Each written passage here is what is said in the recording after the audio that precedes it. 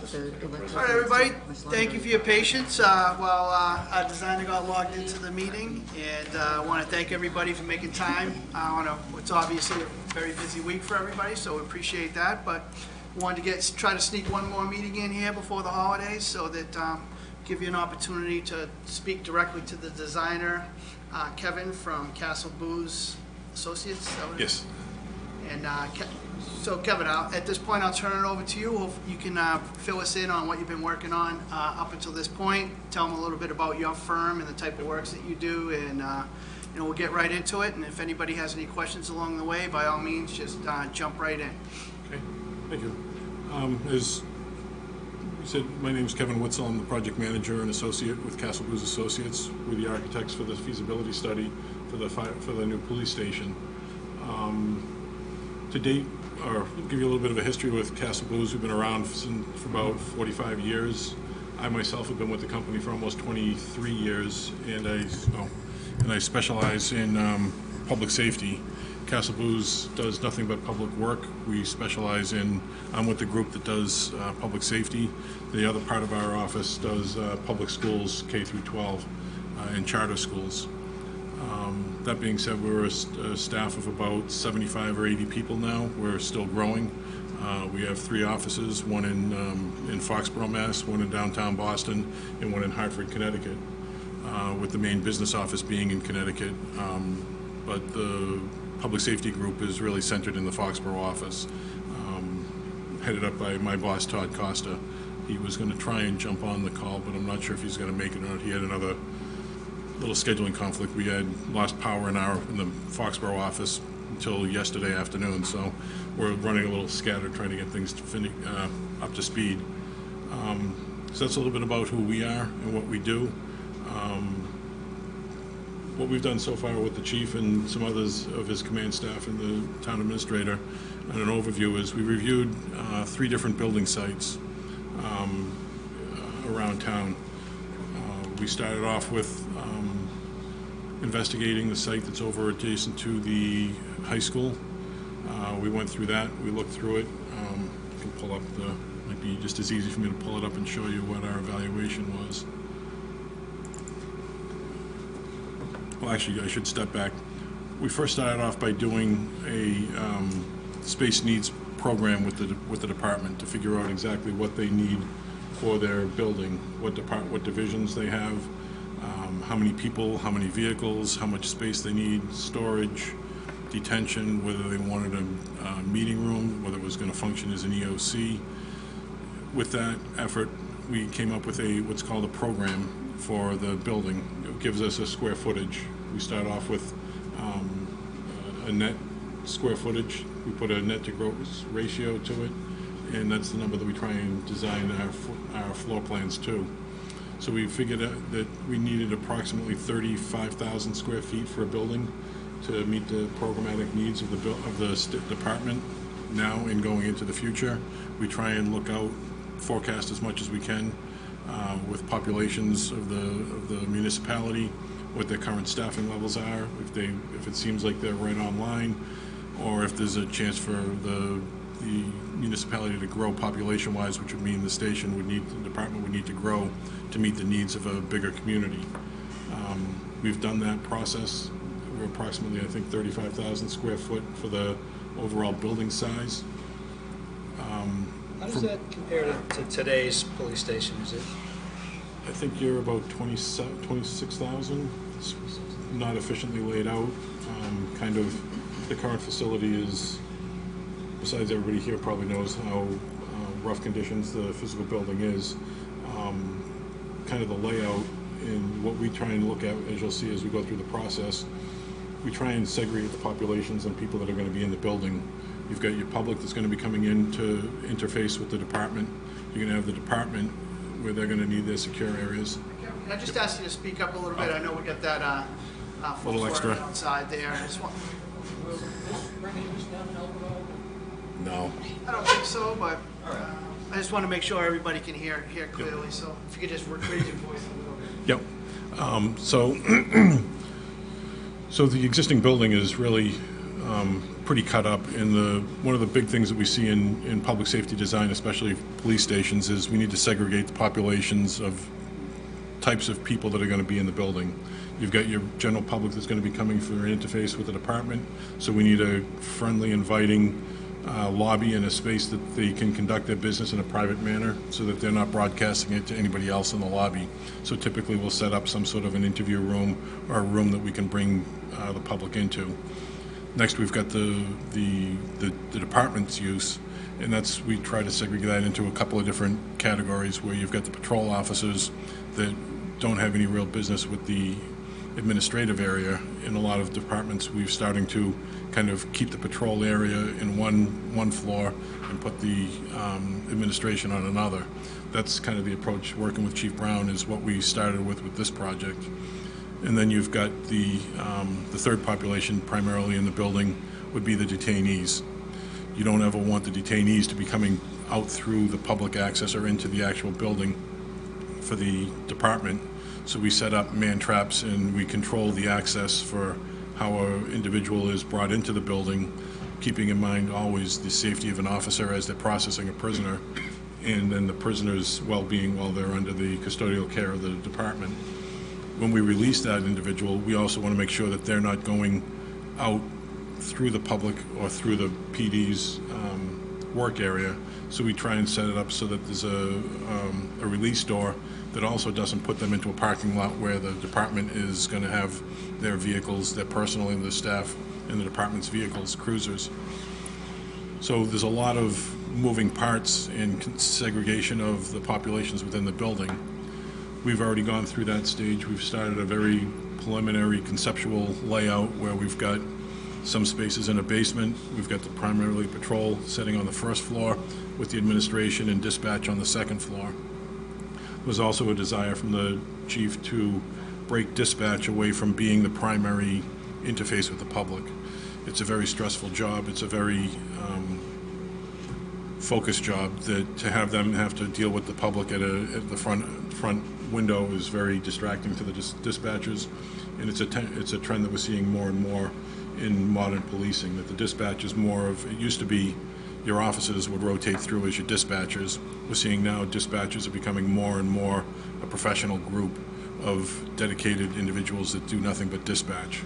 So we're looking to try and take those dispatchers, kind of pull them away from the patrol, because in the old days the dispatch room was always kind of the hangout room.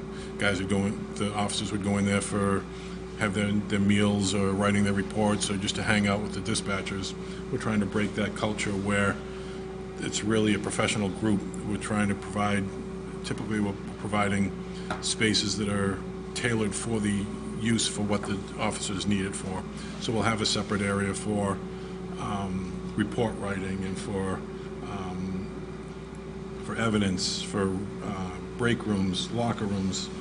We even started speaking about the need to have gender neutral locker rooms and facilities within the department. That's a trend that's coming along, and the plumbing code is going to start to address that. From what I understand, in the next round of the building code, there's going to be provisions in there for gender neutral toilet and shower facilities. So we're always looking ahead to try and make sure that what we're putting in now is going to work for the department future years down the road. We try and look 20, 25 years down the road, but build a building that's 50 years, so that you have a building that the maintenance is minimal on the exterior as well as interior. I should have noted when we started off at KBA, we also have interior designers. Our interior designers work with us even at this conceptual stage, and was actually with us when we did the programming, to make sure that as we're designing spaces, we're designing materials that are going to be, I don't want to say bulletproof or indestructible, but things that are going to have a very long lifespan with a very minimal maintenance required to it. In the old days, we would have used vinyl composition tiles, which you need to strip it, you need to put new coats on it. If anybody's ever done old school work. Now we're doing more rubbers, which are wet mopped and buffed. There's no real harsh chemicals, it's all environmentally friendly. So we've gone to the point where we've got the program, we started to put together some very conceptual floor plans to start to put a little three-dimensional or two-dimensional view to what that looks like. And then we started to review the sites that we had were given to us. First site that we looked at was over in Vinebrook, the Vinebrook site that was city-owned or town-owned. We rapidly found that that had a significant amount of wetlands that we weren't going to be able to deal with, and there wasn't really going to be enough room to really put a new station on from the square footage that we needed for the site. Then we looked over at the site over off the access road to the high school. Again, that had a lot of challenges. There was some wetlands in there. That was our biggest challenge. How do we get a roadway in and access to and from that site? One of the challenges that we looked at was that it, I don't know if, whoops, I gotta share my screen. Went to the trouble to get me on the site, and now I'm not sharing.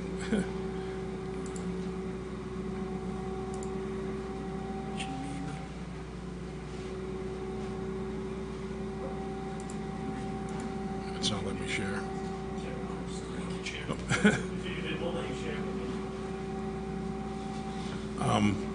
The big problem at the one over by the high school was that to have a second means of egress, one of the primary things in public safety is you want to have a way for the department to get in and out, multiple ways for the department to get in and out from the station. If somebody were to happen to block the main entrance, the only entrance, then they have no way of getting reinforced people back to the station or from the station out to an event. So we like to have two separate remote locations for officers to be able to respond back and forth to.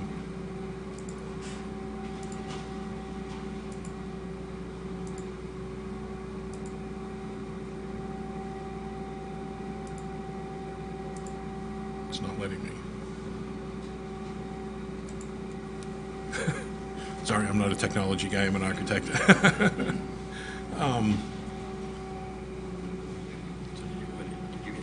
Yeah, they hit share and that was what came up. Pick something there. You don't have anything on your screen. So what happened there? You hit share. You share a screen. Pick which screen you want to share. So you got to open up the file you want to share. Oh, it is. It's on. What's the screen? It's. I don't know what. Share that. Yeah. So probably on that guy there. But you can make it through the browser.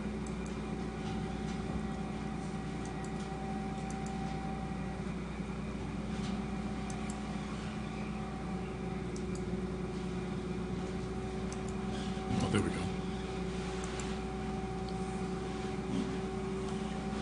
All right.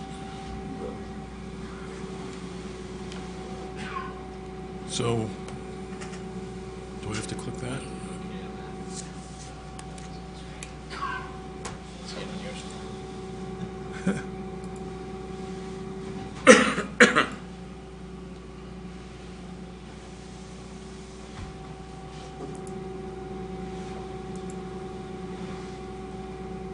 do I get down to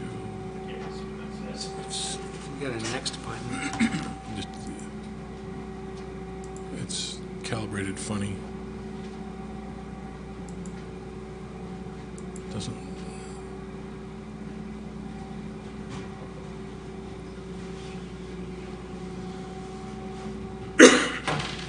You can't control the mouse Can't on get this. my mouse onto that screen.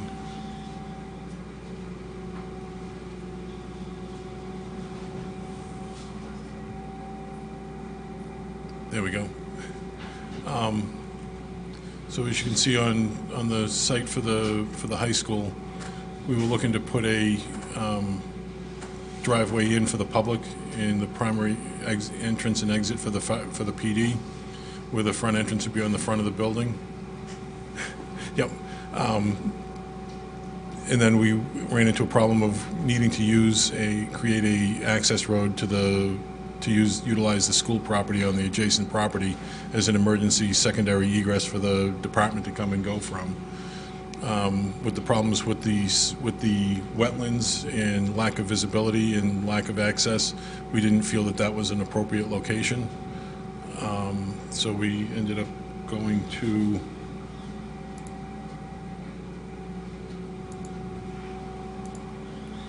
look at the existing building.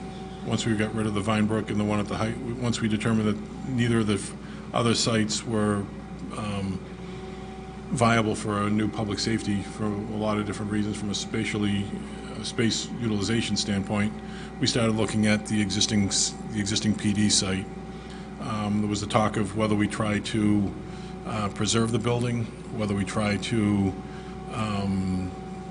build the new building, then tear down the existing and then finish the rest of the building. We started to go over a bunch of different concepts, and we figured we'd start, the thing that made the most sense was, let's take a look at if the building was not there and we had free run of the existing site. One of the cons to that is the department would have to move out of the current location for approximately 2 years while the construction of the new building was done. But it allowed us to utilize the site to its maximum potential. We thought we would come off the main street as far away from the main intersection as possible. So we'd come in, the public would come in this location here, have this front part as their parking area and access. The department, on the other hand, would come in on the far end. We'd have access control with a gate to allow them to get to the back of house, as we call it, where that would be the secure parking for all of the department's cruisers and the officers' personal vehicles. And it would be completely fenced in, privacy screens on the chain link fencing, so that we would be able to have a secure perimeter for the department, while still allowing the public to get to the building. We thought that another feature that we were looking to do is to give them 2 ways out, as I talked about earlier. So not only can they come in this way, we were going to have another gated entrance down to the lower part of the site in this area here, where in an emergency situation, the cruisers would have a long-range RFID card reader that would open the gate so that they could get out and get back out onto the road and respond to an incident. That's where we are for kind of a site analysis. We then started to work with a footprint to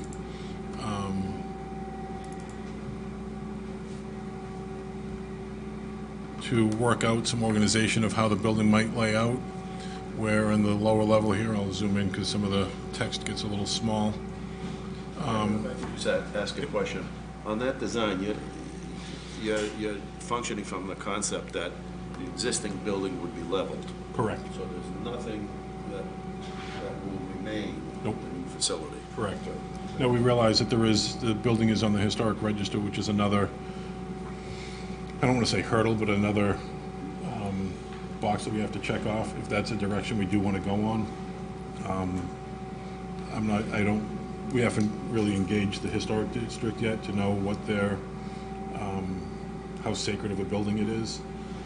Architecturally, it looks like there's a lot of the historic features might have already been gone. We've got vinyl siding on it, we've got replacement windows.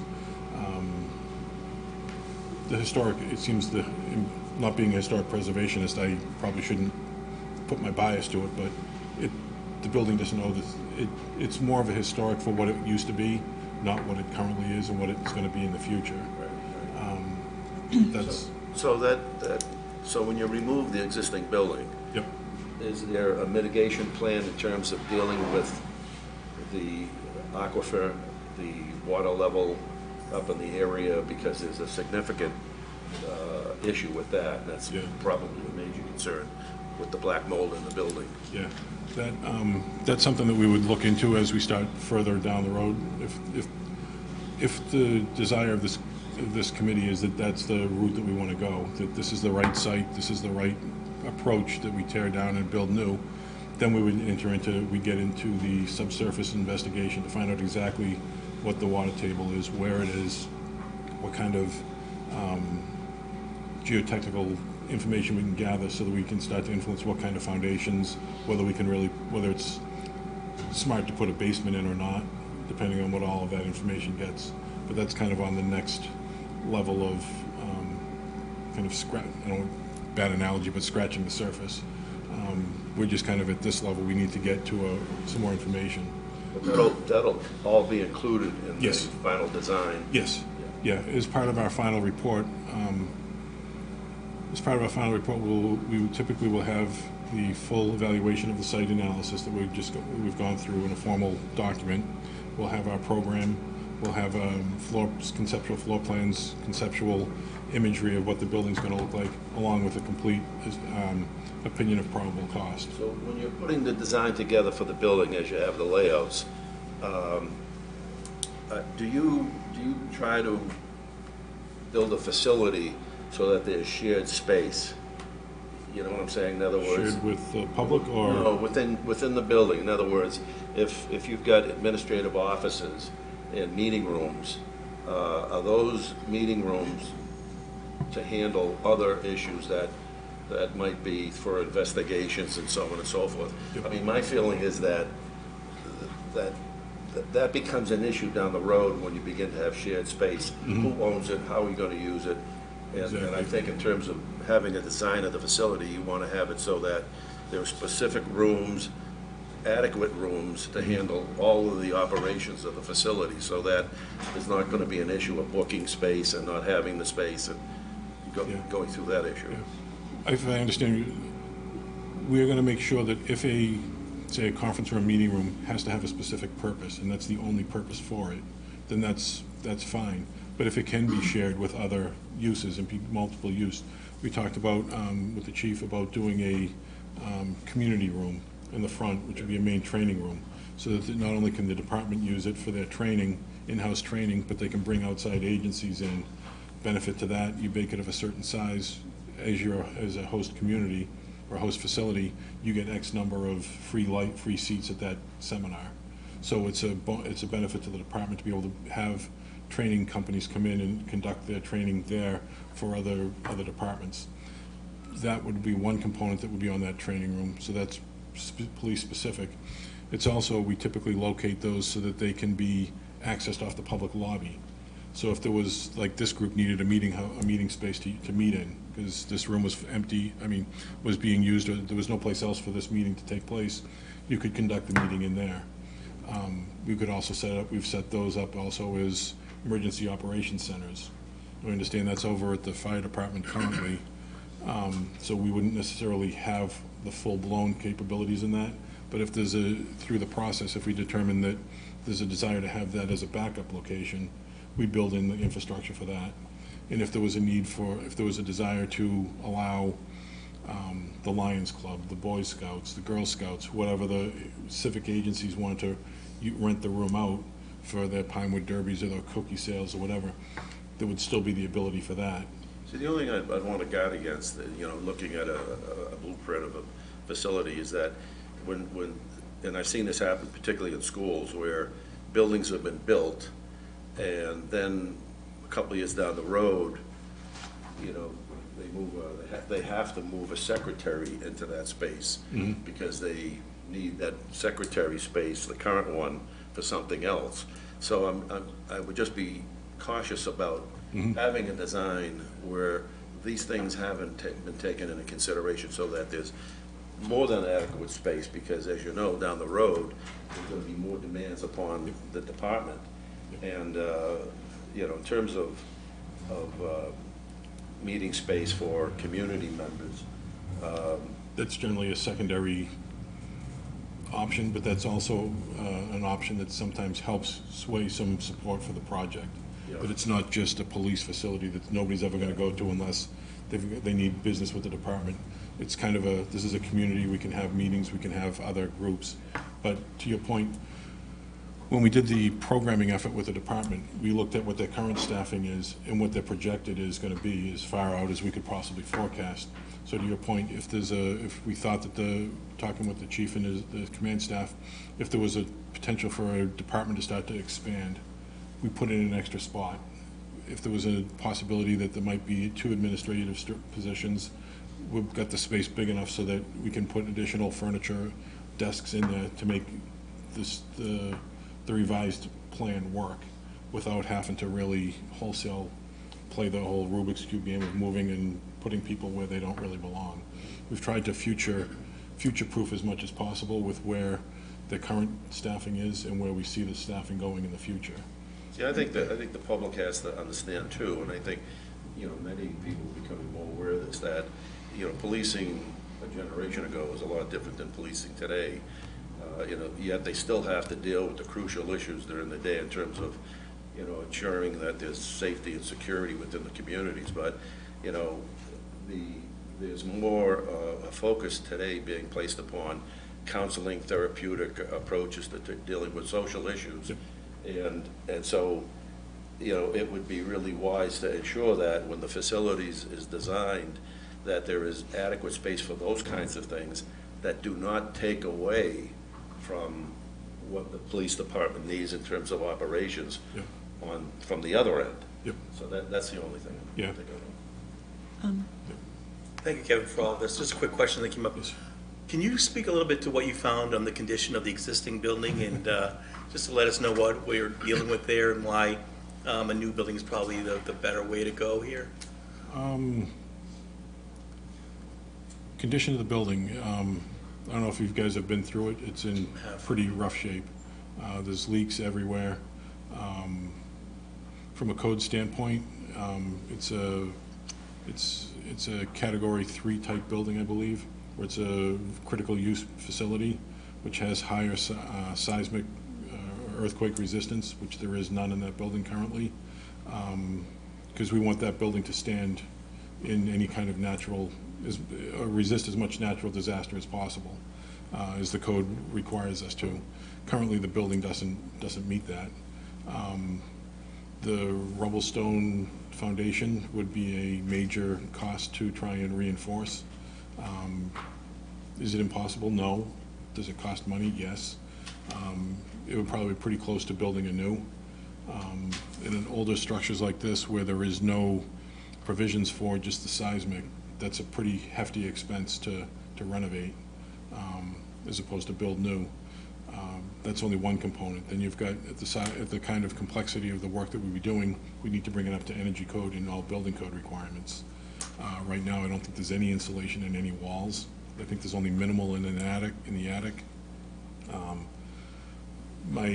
I've actually just trying consolidating visits. I've got my mechanical, electrical, plumbing engineers coming out this afternoon, and we're going to start doing a thorough review of all of the building systems to get you an idea of what the deficiencies are on the electric service, what plumbing, mechanical, all of the systems in the building. We'll be putting together a full report documenting whether we feel that what the systems are, what condition they're in, how close are they to the end of their useful life, and a recommendation to what, based on that, whether it's fix it or replace it. And we'll go through that with every system, every component of the building. From an accessibility standpoint, the elevator in there doesn't meet the current elevator code for being able to get a gurney in. So we know that we're immediately going to have to be doing something with an elevator. I know that walking through the building as many times as I have, none of the stairs meet code. They're supposed to be in an enclosed, fire-rated enclosure to ensure the safety of the occupants as they're exiting a floor. They get into a rated stair enclosure, and they have safe passage to an exterior door and out to the street. That currently doesn't exist in the building. Some of the detention areas where you've got the custodial responsibility to the detainees, I'm sure you probably haven't passed DPH inspection for years.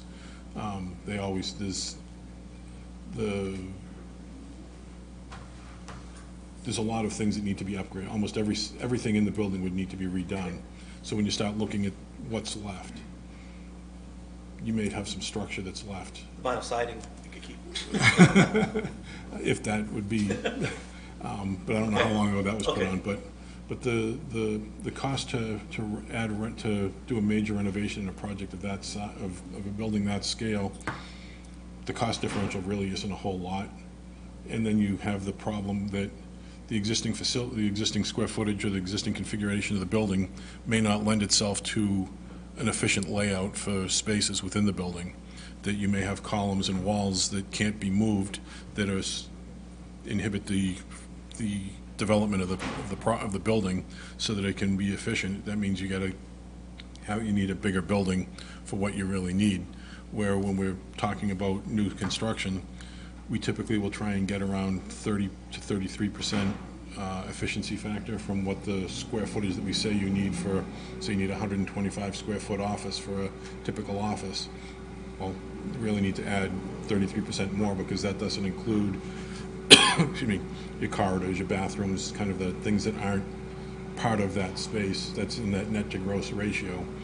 We've put those into the building where, although it says 35,000, I'd be willing to bet we could probably get the building down to probably, when we start to really fine tune it, probably in the 31, 32,000 square foot mark. So, to answer your question, there's a lot of expense to redo. We haven't even talked about any kind of abatement. I've got an abatement contract, consultant I'm going to have contact the chiefs to be able to come through and do an analysis of the building to see where we have materials. All of that will be put into our opinion of probable costs, which we haven't gotten to talking about yet, but it's a good launching off point. When we establish a cost for the project, we establish a total cost, which means not only the bricks and mortar, but everything that, the analogy that I heard that I liked was, if you take the building when it's finished and completed, you took it upside down and shook it out, all of that other stuff is called furniture, fixtures, and equipment. We put budgets in for all of that, computers, radios, your designer's fees, you're going to need an OPM, an owner's project manager, moving costs, advertising for the bidding process. We really do a really thorough soup to nuts evaluation of any and all expenses, because generally we have one shot at getting the money. So that number has to be legitimate. It can't be overinflated, because then people will realize you're just asking for way too much. But the way we go through our opinion of probable costs, it's very transparent on where the money is being spent and what it's in. At this early stage, a lot of the stuff is going to be based on square footages and allowances that we know that of a building this size, we know that the security system is going to be X number of dollars per square foot. So we put those in. We know that the computers and radios and any of the IT we've got kind of historical data on what we know that typically does. So we built that in. We put that into the number.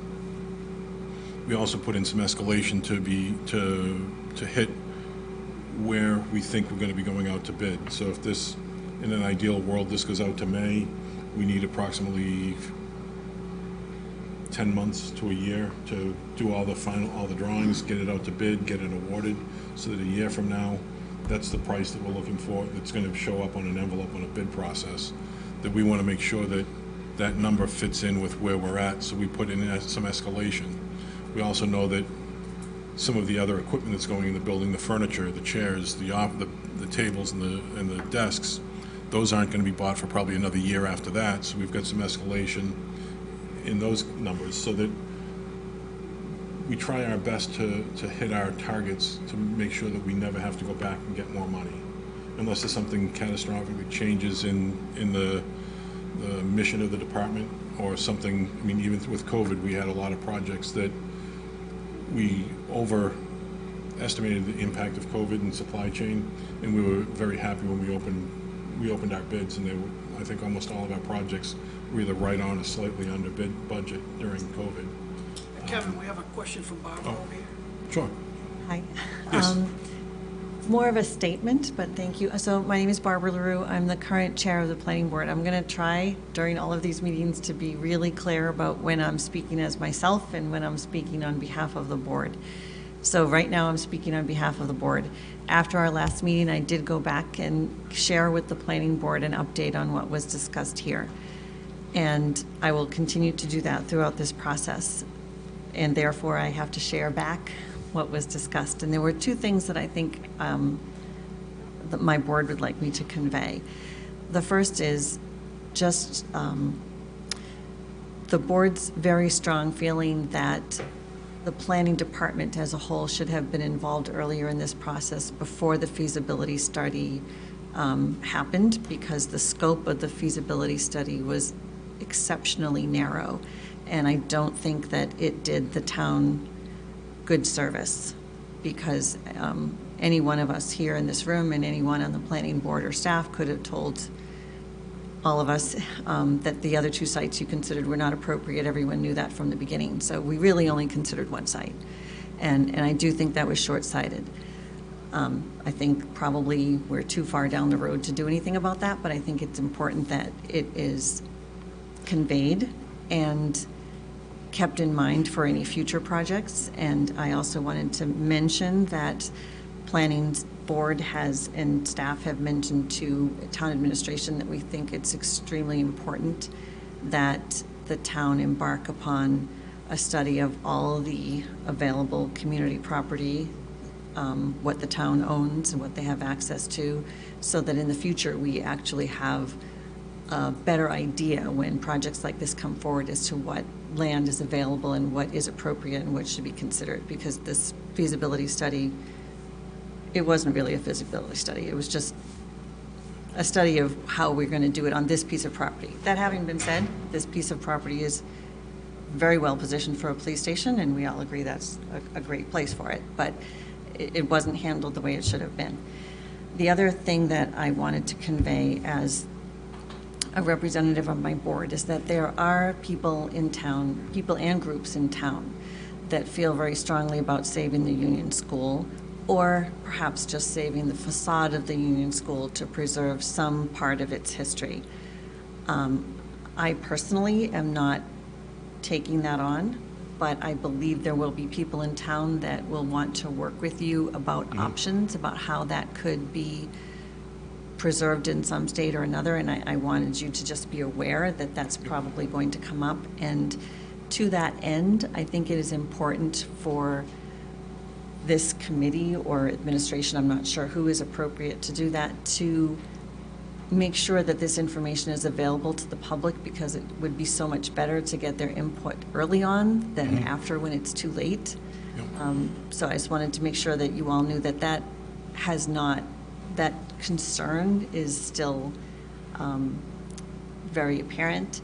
And I think you said you haven't talked yet to the Historical Commission. I think it's time to do that. Yes. And also the community at large is going to have an opinion about this, and we should get that opinion now, not later.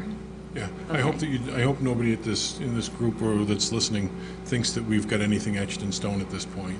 I understand. Right now, this is very, very, very high level conceptual with Right, but the information that's people in this given. room know what's happening. The general public doesn't. Correct. And so we're moving down this path, and we don't want to go too far down this path without involving the public, at least in some of these discussions, or informing perhaps, and we can do that through the media and other outlets, but we need to make sure we're reaching out to the community so they don't find out about it after we have gone too far to include their input. Yeah, transparency is extremely important to make sure that everybody involved knows exactly the steps we've taken. We've checked all the boxes, that we've gone obviously through the planning board, we've gone through historic, we've gone through all of the site permitting issues that there may be. But they need to know about it before you do that. Yeah. Is my point. And then also to Mr. Seferdini's point, that you had talked about a little bit about the water table and about drainage and things like that. This will be going through the normal planning board site plan process, which is very rigorous. And so I would encourage all of you to participate in that, and so all of those things will be addressed. So don't worry about that. The interior of the building, we don't get as involved in. I would just point out, Chief and I have spoken to the Historical Commission months ago, so we started the conversation. Yeah, but I guess the only other thing that I might add is that at the feasibility stage, we identify where the issues are going to be. We don't necessarily get to the point of solving it because we don't really have a project yet. We do try to identify all of the permitting issues that is going to come up, and try and put a path forward, if the project does move forward beyond the feasibility stage and we become a real project, that we have a roadmap going forward, that we know that we've got to go to planning, we know we've got wetlands, we've got all of those steps that we've identified during the study, that we're not just glossing over and going 100 miles an hour and say, this is what we're going to do, and then we're going to try and force our way. That's not the way we're working. We're trying to be inclusive. We need full community buy-in. So what we've done to date is kind of try to get something that we can bring to you folks as a committee. Now start to hear some of the concerns and the issues that might be coming up from your constituency out there in the general public on what really is important for the town of Burlington, so that this project meets all of their expectations. And the other thing you mentioned, the process itself is actually quite extensive, because if we move forward with this plan, which I think we probably are going to, that does require, as you know, a zoning change. So Yep. it has to go to town meeting. So that's actually a very extensive planning process that we have to go through. Yep. So I know that administration is working with the planning director, but we just need to make sure that you're aware that Yes. there are a lot of, it's written into the bylaw, it's a very extensive process that has to be Yes. followed. My landscape architect, when he did his, when we started to do kind of the high-level review of the sites that we were told were potentials for use, he got into your zoning and your planning guides and all of those regulations and bylaws, so that as we started to we've been a little hesitant to start distributing too widely until this committee was formed, so that you people are the first to hear about it, and then it can be disseminated that way. So we've been trying to get kind of our hands on just how big is the building got to be? Can it fit here? And right now, in my mind, there's not a single piece of line work that can't be modified to reflect what the desires of the entire community are. Okay. So I don't personally think that we've gone too far, or a point where we can't turn around. I don't think you have either. Yeah. I just want to make sure that we in this room don't continue down a path, not purposefully, but unintentionally leaving the larger community out. Yeah.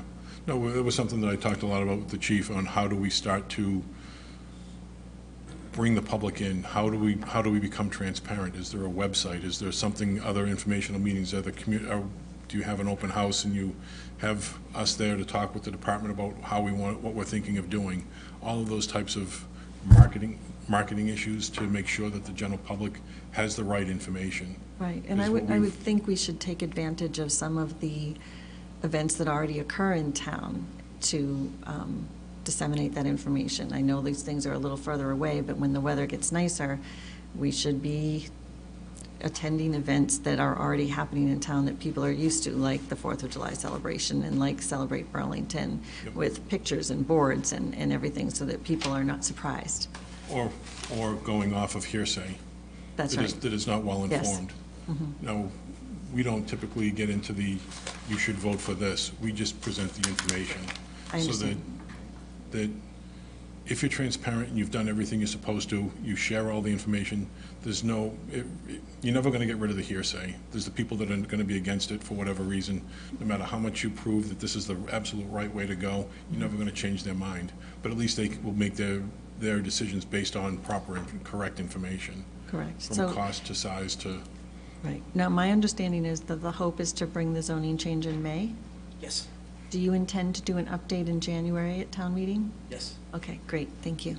that was part of the reason why I wanted to get together, to try and hear what might need to be needed for the January information briefing, so that we can have as much time to prepare that documentation for you folks to present at town meeting, or if you want me to be there as well. We usually find that it's best if it's presented by the town to the town. A lot of times they don't like to hear from us, because of course you're the hired gun. You're going to tell us what the department wants. It's different hearing it from your own community, that you've vetted it, you've been through all the process, and here's where we're at, and this is what we're recommending. But we're obviously there to support you in every step of the way. Okay, thank you. Kathy, I know we wanted to try to keep these to an hour. I know that Kevin and we're happy to stay as long as people want to stay, but I know folks got to go to work and things of that nature. So Kathy, you want to? Kathy Byer, Zoning Bylaw Review Committee, and also a town meeting member. And I will say that you commented about the water table, and in touring the police station, aside from the fact that it was never really set up to operate well as a police station, which we would like to see for Burlington, the biggest disappointment was looking at the basement and that part of the building that was built in 1992, which has all kinds of water problems and groundwater issues. And so I have a huge concern about what will happen as far as mitigation goes, because that was only done 30 years ago. Yeah.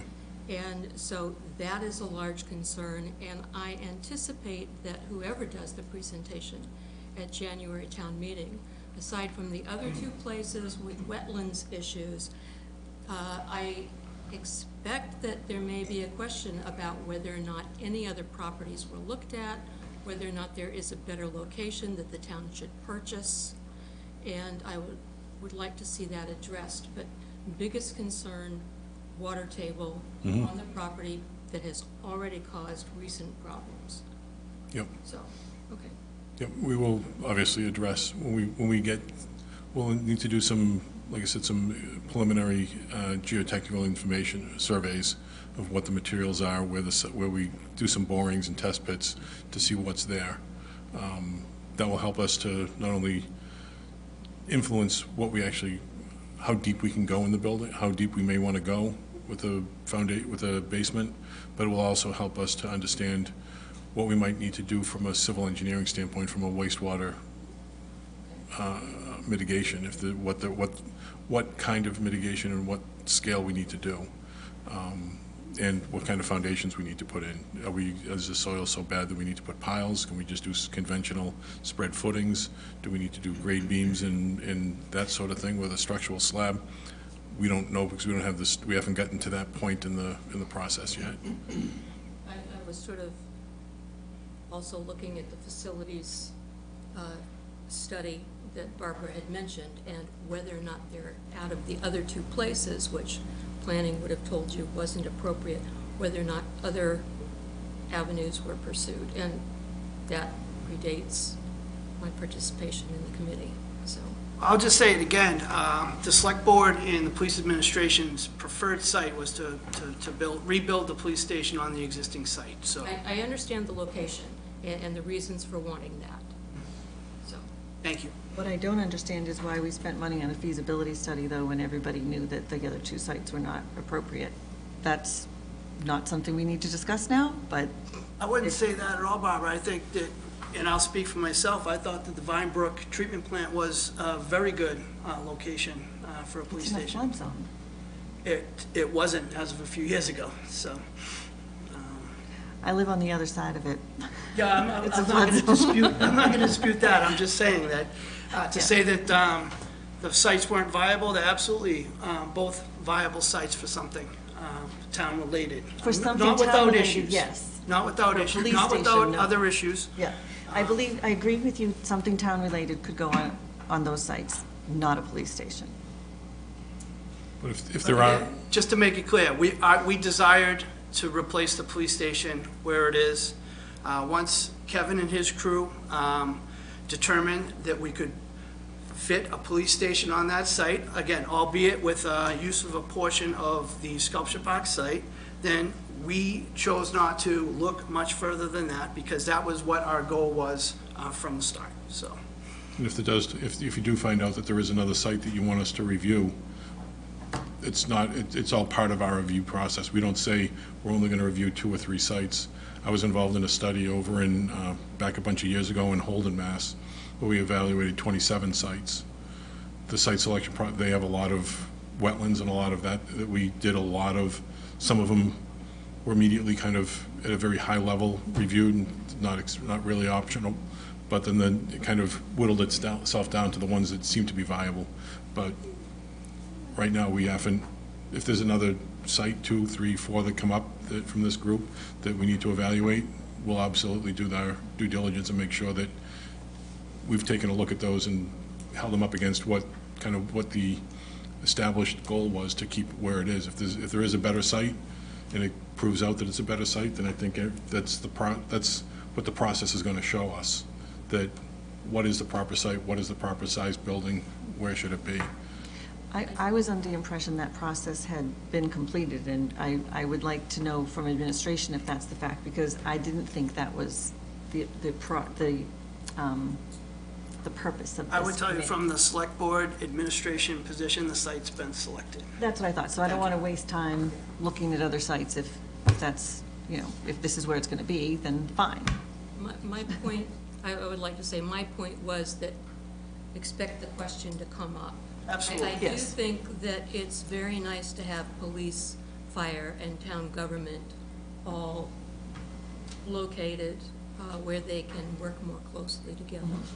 I don't know what the disadvantages might be, but I did understand why they would want to retain that position in the town center. So, I'm not against that, I'm just worried about the water. Yes. Does Kevin have any more of his presentation? And to leave all the questions at the end because we have run out of time. I think all I've got is some schematic, some just organization, how we started conceptually to lay the plans out, but that's just kind of, Can you share these things? These? yeah, we've wanted this group to get together before things were made public or quasi-public. You folks had a chance to be the first ones to see it before it gets out to the general public. Not that we're trying to hide anything or any of that, but Yeah.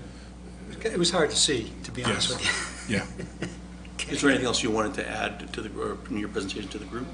I don't think so. I think that we're here, our goal is to listen to what you guys want to do and make it, and add our expertise so that the building fits not only the use and functionality for the department, but it needs to fit into the context of the town of Burlington. Do you have preliminary architectural drawings or anything like that? I have some conceptual massing, and I can throw. No, I'm not asking you to do that now, I just, you know. Yes, I do have it now, but if you wanted to. Maybe at our next Just we meeting. get a minute Yeah. or two. Okay, thank you. Paul,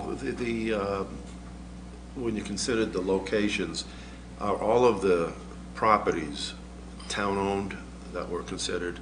Yes, No consideration of going out and buying a parcel, correct? that's correct. That's correct. Mr. McNiff, we'll take you once the committee members are, Oh, I don't. Any questions? Yeah, I'm ready. I Thanks. saw you were heading out. And I suspect that once you, further down the road, when you get a better idea and a handle on the schematic and the layout and the blueprints, it might be possible to say that you've built a building similar to that in another community that possibly board members and other individuals could go visit, Yep. particularly the police personnel, to go through the building to see if it meets their needs before you move any further on that Yeah. design. I've actually talked with the chief a little bit about it. He, as part of his due diligence before we were hired, he spoke with Chief Kennedy out in Leominster. That's where I was just coming from. We're just finishing up their new station. They're slightly, probably 2,000 square feet bigger than what we're planning here. But it would give and Chief Kennedy was I was just talking to him this morning, more than happy to bring whoever from this committee wants to take a tour to see the kind of spaces that we're talking about, get an idea of the conceptual size, the finishes, the orientation, the organization within the building, so people can start to see what a modern-day locker room, what a modern-day roll call room, training room, detention area. The other thing I can't show you there is dispatch, because their dispatch is handled remote. But absolutely, the desire of the committee is to go view some other projects to get an idea of what we're looking to do. We have a number of stations in the area.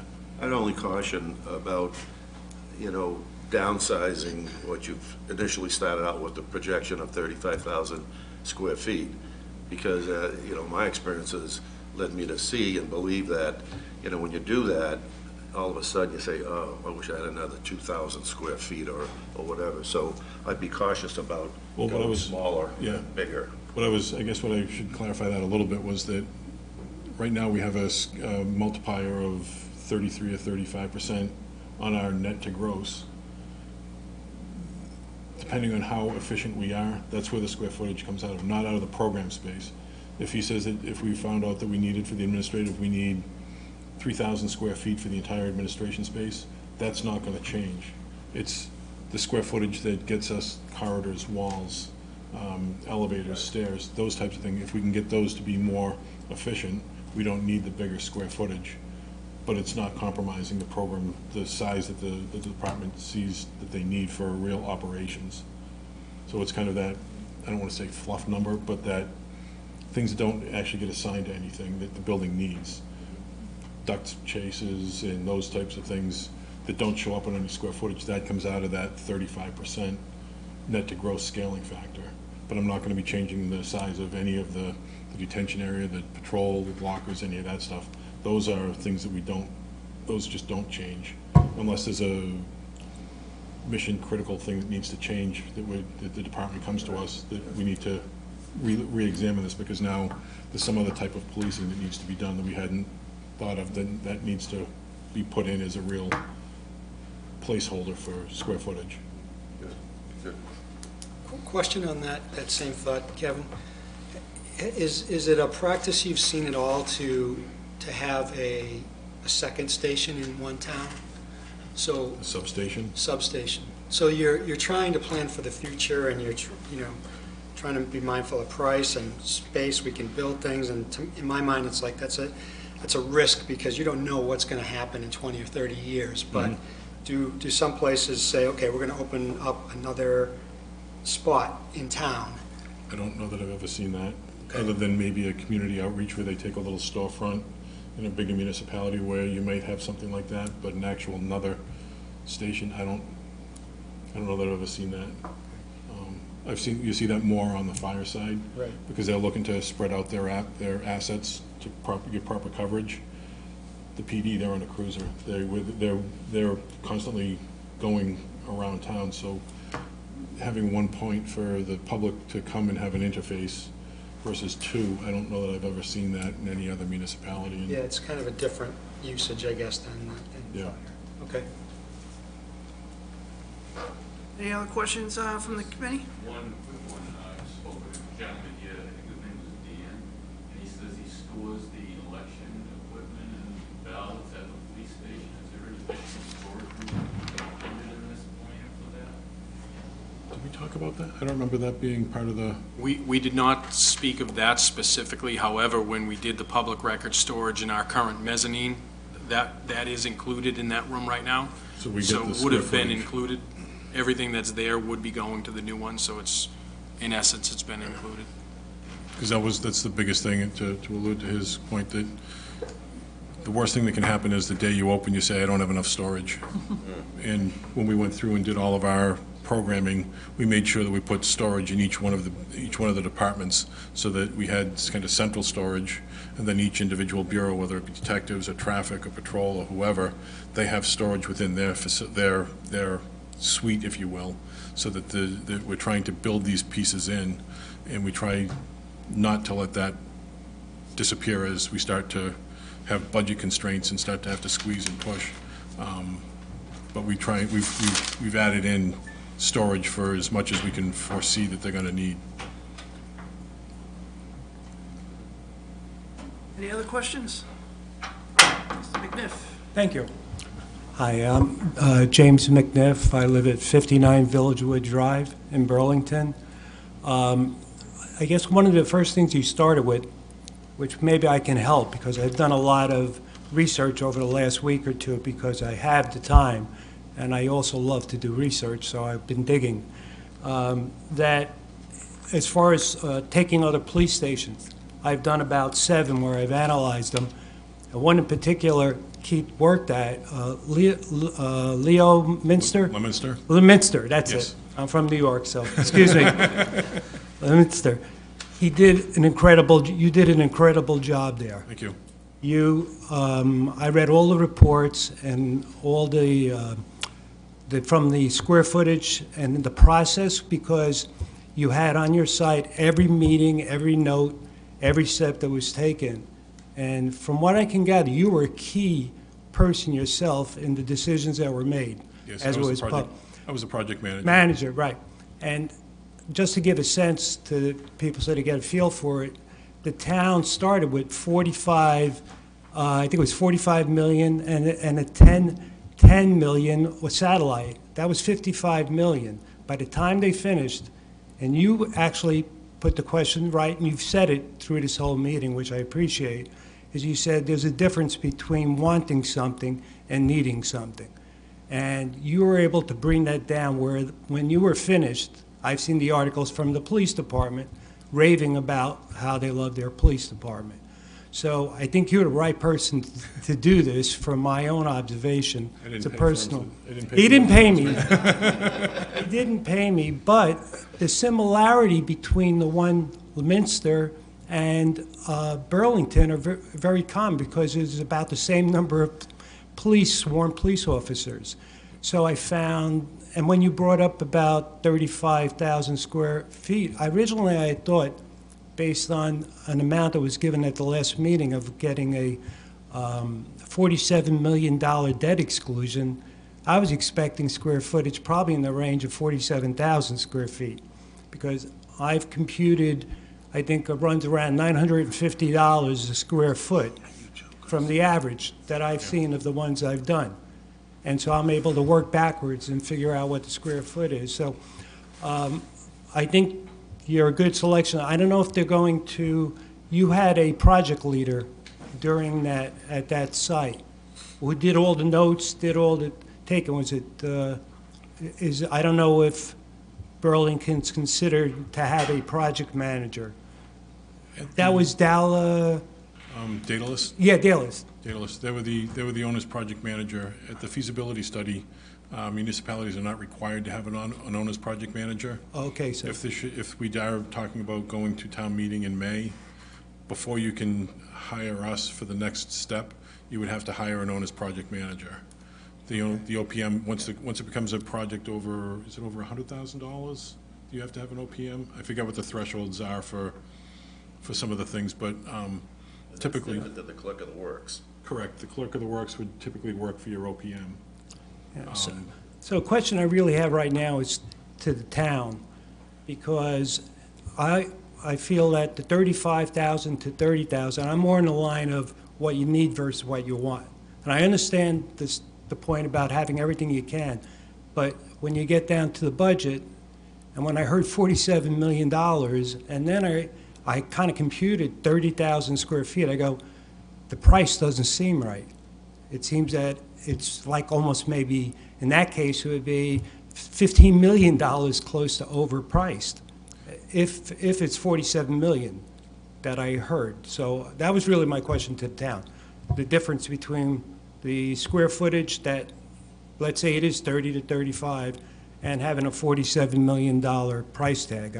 Well, there's a delicate balance that takes place in building a project, and the only concern that I as an individual has, and this goes from having been involved in construction of school projects, is that for an extra $1 million, I'm just throwing this figure out. It's not particularly focusing on this project, but when I talk about space, making sure you have what you need to operate your facility, and also look down the road, have some vision in terms of how this department's going to evolve over the next generation. And while you're doing the project now, it's going to be a lot cheaper, even if it costs you $1 million more, or even $2 million more. Obviously $10 million. When you start getting in big figures, then all of a sudden the tax rate and what you're going to bond gets out of control. But within reason, instead of looking at it from the perspective of how can we downsize, and I think that's a dangerous concept, because then everybody starts thinking, what can we cut? I'd rather, as an individual, I'd rather say, let's not look at that. Let's look at what the department needs. And I'm not going to be one, and I doubt any individual around the table is going to dictate that, other than the police personnel, because they go into work every single day, and they know the issues that they're faced with every single day. We have a concept of what the police department does, but they actually do it, and they know what they need for space, ranging from having a secretary that's basically operating out of the hallway, and rather than having a complex setup so that they can operate, storing records, and facilities that are designed for record storage, all of these kinds of things. There's a lot of that stuff that needs to be done. So I would just caution, you know, when we go down that road and coming up with the plan, and I think you've done a great job in terms of analyzing the data, look at, is it gonna meet our needs? And if Leominster has a facility, as you're pointing out, I think it would be really important for some of our personnel to go out there and see it, take a look at it, because I've been through that myself. And when you go out to the facility, you take a look, you say, oh, that's great, or that may not work. And as Leominster, by the way, we've got 68 personnel in that building. 68 sworn. Is that pretty much the size Yeah, of 70, Leominster? they have 71 sworn officers. 71. Okay, so 71, all right, so Yeah. that's in the range. It's a 45,000 people in the population of the town. Well, but during the day, what does the population go to? Well, ours is 125,000, and You see, then they this- see, disappear, that's what you- right? That's what you have to take into consideration in Burlington. We have a 30,000 population in this town. I mean, when I moved in 1972, you know, the population was probably 21,000, 22,000, something like that. But today, and who would have thought it would have projected the way it has, particularly with the population during the day. You have well over 100,000 people coming in. Leominster doesn't even come close to that during the day. So I think we have to also take that into consideration, what these gentlemen and the staff in that department are dealing with on a daily basis. Give them what they need, because in the long run, it's going to be so much better. We won't be going back and saying, oh, I wish I had another this, I wish I had that bigger. I just think that these folks have to be the ones that are going to make the determination. With respect, I don't think that's what Mr. McNiff was asking, though. And I think what he's asking is important because it's going to come up at town meeting. If, I'm assuming that these numbers are correct, if roughly police stations cost about $1,000 per square foot, I think your question is, why aren't we getting about 4,700 square feet, not, or 40, as opposed to 3,500? Million. You mean in the Sorry, no, cost? if we're spending 47 7 million versus, why aren't we getting yeah, more because square footage? using And that I town- know there's a reason for that. I That's just my don't know question. what it is, and I think that question may very well come up at town meeting, and I'm And sure. that happens in every community. That's a very I valid understand point. that, but I think the question No, is but- more for town administration to be ready to explain to town meeting why we are paying more than $1,000 per square foot, per square foot. You were Right. talking about 1,000 per square foot. yeah, right now, yeah, I did the average of 6 I don't know that we towns need an answer for right that now. right now, but it's a very important question that will come up at town meeting.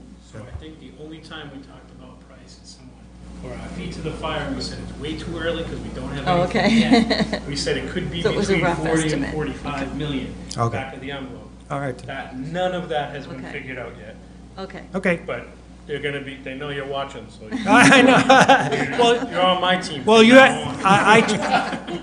well, I'll be on Keith's team. I trust that based on what I've seen, the result he's had, I think you've picked a good, But your argument Compliment really wasn't so much, how can we reduce? You were saying, let's Oh, make I sure don't- we're getting Well- all the square footage we need for the money we're spending. right, if you went to that police department today, and you went to visit, and you were to talk to their police officers, and they tell you, this is what, you know, number of people, everything is set up, and this is, we wanted this, but we kind of, maybe they didn't compromise, I'm not sure of all things they went through, especially when you start at 45,000 and 55,000, you worked your way to 30, that's a big jump in the number of square feet. But they're satisfied that that met the needs of that town.